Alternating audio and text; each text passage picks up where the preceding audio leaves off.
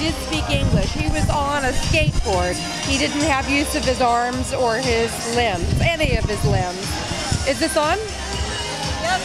Yes? Yes, when I had the opportunity to travel many years ago with my mother, she was in a wheelchair, and we went to Vietnam. Vietnam is a very difficult country to travel in a wheelchair. And I met one young man he didn't have use of his arms or his legs. He was maimed. And he was a beggar. And the sad thing about it, he did speak English, and I spoke to him, and I asked him, you know, what was the origin of his inability to Okay, everybody, if you can